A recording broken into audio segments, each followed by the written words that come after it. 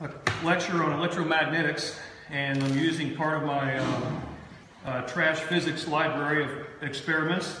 This one today is on a pretty neat product you probably recognize. This is an induction heating plate.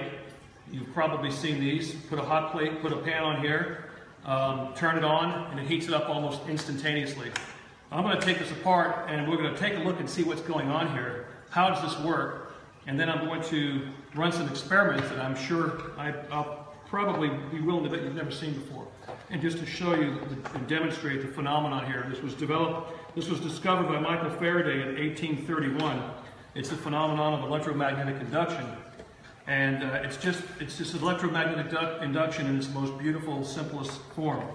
So I'm going to take this apart. We're going to look inside this and see exactly what's here. So I just pull the top off. Notice right away some small paste here. It's a thermal paste. It's designed to thermally connect the plate surface, which is made of glass, and this little sensor down here. If you guys look in close here, you'll see what you'll notice here is now a coil, just like we talked about, our standard coil with X number of windings. It's in a plane, so the difference between this and, let's say, a transformer is that these coils are wrapped all in the same cylindrical plane, whereas these are wrapped in a geometric plane, a Euclidean plane. So it's a flat plane versus a cylindrical plane. And the difference is, this is going to focus the electromagnetic field better than this one. This is going to spread it out. And they want it to spread out. They want it to spread out by design. Now, here's basically how this works. You plug it in, you turn it on, and three things happen. The first thing that happens is, these magnets, you'll see magnets placed around the periphery of this plate. These are all magnets. And these are magnets in here. So the first thing that's going to happen is those magnets are going to magnetize a magnetic material that's sitting on top of the glass. That has to happen. And when it does that, there's this little sensor here in the middle is a little magnetic sensor. It's going to detect if that pan or whatever material you put on here is in fact magnetic. And it'll detect it based on the field that these create through that metal. If it does not detect that, this will not turn on. No, so number one, you've got to detect a magnetic material. In fact, as you'll see in a minute, it continuously checks about once a second to make sure that it's still on there. It doesn't just check one time and then turn off. It's constantly checking always, making sure there's something on there to heat up. And something that will actually conduct through the magnetic field. Another little sensor here is right there. You can see it connected around that paste. That's actually a little diode. That's nothing but a little diode. I may in fact have I may actually have one here. Let's see, I have a little box in here somewhere. Oh, here there. That's just a little diode. It looks just like one of these. That's all it is. It's literally all it is. It's a little diode. We talked about these. It's a little p-n junction. And what that does is, oh wait, is that diode? I'm showing you the wrong part. I'm sorry, I showed you the wrong part. I showed you I pulled from the wrong pack, my bad. I think Ruben caught that, didn't he? There's a diode. Okay, there's a glass diode. There's your diode. That's what's in there. This has a p-n junction, which is temperature sensitive. The equation is it's temperature sensitive, so through the equation we can detect heat, and we can detect it fairly accurately. What this will do, this will tell you how hot the plate is actually getting. So, you now have the ability to turn the coil on, making sure something's on there to heat up, and then constantly measure whether it's there, and while at the same time measuring the temperature. That's all you need. And if those conditions are met, the plate will stay on and it'll heat up. So let's see how this thing works. I'm going to put the plate right back on. It's going to make a connection just like it did. Snaps in place, I think, like this.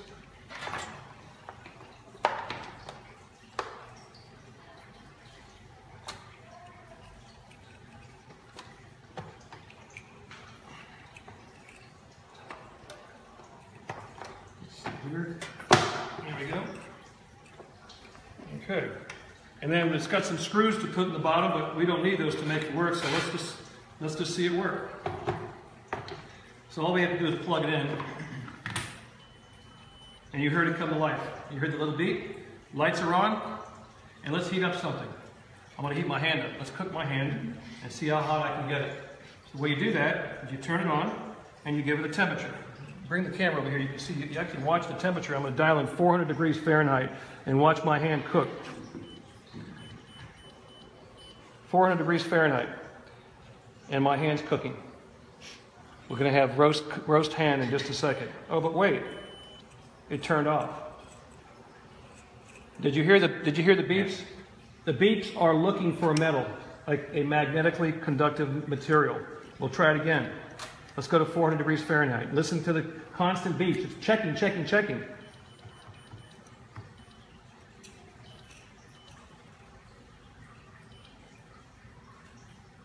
Those are beeps looking for metal. It doesn't detect metal, so it ignores it and shuts off. It needs metal. It needs a magnetically conductive metal. And it can be anything. So I built my own little piece of metal just to fake it out and make it think it's a pot. This is just a piece of iron. It's actually a piece of tin sealing. A tin sealing, which is tin-coated metal, tin-coated iron. And I'll put this on the top. I have to satisfy two requirements. One is I have to have it over the magnets, and B, I have to have it in the center so it can detect those magnets. And then we'll see if it comes on. I'm going to run it to 400 degrees Fahrenheit and watch what happens here. You hear the fan come on? That means it's on. It's cooking that, and in a minute this will start smoking. It's getting hot. You'll actually begin to feel the heat now radiating. Don't touch it, just get close to it. Get close. You can feel the heat now radiating from that. It's going to cook it. It's going to heat it to 400 degrees Fahrenheit. Okay. What is a multi-point iron? Oh gosh, it's, I don't know what it is, pretty high though, much higher than 400. I mean, solder melts at like 600, 500, and maybe 400. I mean, we could probably melt solder. In fact, we did. That solder you see there, solder pad. But, so this is what's happening. This is heating up now, and it's getting very, very hot. In fact, you could probably boil water on this thing now. And indeed we do. The cool thing about it is, the plate's not getting hot. It's literally just the metal. And if the plate gets hot, it's because of the metal. But the plate directly isn't heating up. In fact, you see the water there, it's not even boiled. But if I touch that water with this plate, you can see where the heat's going. It's purely on the metal. Now, let's take a look. Can we see what that magnetic, now watch what happens when I take this off. It's going to be hunting for metal. It's not going to find it, so it'll shut down.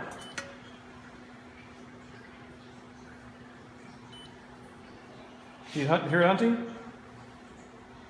It's hunting. It can't find metal, so it's going to shut off. There, it's off. Okay, so it's doing its job. But I'm curious. Let's take a look and see exactly where that magnetic field. Where does it look like? Where is it coming from? Is it round? Is it square? Is it in dots? Well, take a piece of metal, same piece of iron. Let's place it on top. As long as it satisfies the requirements of being magnetic and meeting the requirements of being heated, which the diode will detect, it should turn on. But what's going to happen is, if it gets hot enough in certain places, the metal is going to oxidize with the air, and you're going to see an immediate reaction. It's a chemical reaction of what you're about to see. All right, let's see it. I'm going to turn it on. I'm going to run it up to 400 degrees Fahrenheit. There. Now let's watch what happens. And now it's heating. All right, stand on. Do you hear it? It's going to be hunting. Yes, it's definitely. Look. There's the field. There's the magnetic field. That's why they spread the coils out, to make it wide and take up as much surface area on the bottom of the pot or pan as possible. And again, this is probably cool, which is why I have these things coming up to pull it rapidly. But this is probably going to boil water.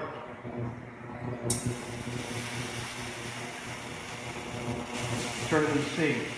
Now, I don't know about you, but if I was on Mars and I had to cook something, I would like to use something like this, where I wouldn't need gas, wood, or materials. Basically, something that just allowed me to create a magnetic field. And this magnetic field, by the way, being created there is causing this right here is oscillating at about 40,000 times a second. And it's creating it deliberately in order to couple onto the material. Now, this is obviously getting very hot thing. You can put your hand on this and feel a tremendous amount of heat that this is giving off. Feel that? I mean, and it's still cooking. It's still getting hot. So I'm going to turn it off. In fact, I'm going to let it turn itself off. Now it's hunting. You hear it hunting. Now this plate might be warm only because this made it warm. Be careful you don't burn yourself. It might be a little warm. Actually, it's not too bad. Not even. It's cold out here. Okay. All right. I'm going to put this over here out of the way. Let it cool. So, what are we seeing here? What exactly is happening? Well, the coil you saw is containing a rapidly changing field, which is creating a magnetic field. It's coming up this way. And what did I tell you about its ability to couple onto other coils that can pick up that magnetic field?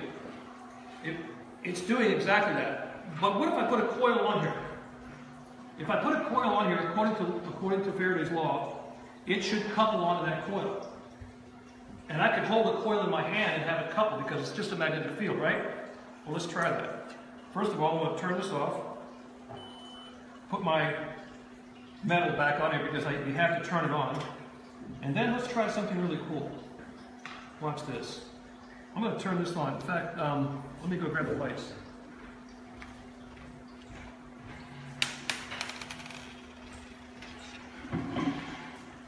So, yeah, you'll be all right. If it's dark, you'll be able to see in a minute. So what I'm going to do is I'm going to turn it on, and I'm going to turn it on low, just kind of low, to 102, let's say 203 degrees. And then I'm going to take a coil with a little LED on it and see if it'll in fact turn on.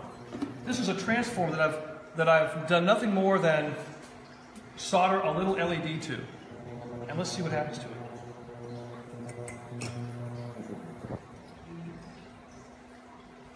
And it actually turns on. While it's hunting, it's doing all the things it was doing. It's hunting for the metal. If I take the metal off, see when it goes off, it's hunting. Let me raise the temperature because now it's meeting its temperature requirements, so it's shutting off. But I want to keep it on. So there's a transformer. I've done nothing but solder an LED to it. That's all I've done. And then I got thinking, well, how many of those can I put on here? Let's try a bunch of them. I got another one. And these are literally, you could pick this up. It's being magnetically coupled. They're magnetically coupled from the field. That's how they're turning on. And in fact, you can grow this to as big as you want.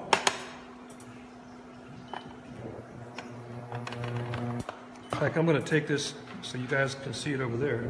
I'm going to move this to the other side. And move these over here where you can see all the LEDs. In fact, you can even stack them. It should still come on, barely. And you can keep doing this indefinitely because you're doing nothing but coupling a magnetic field with the coils from the transformer.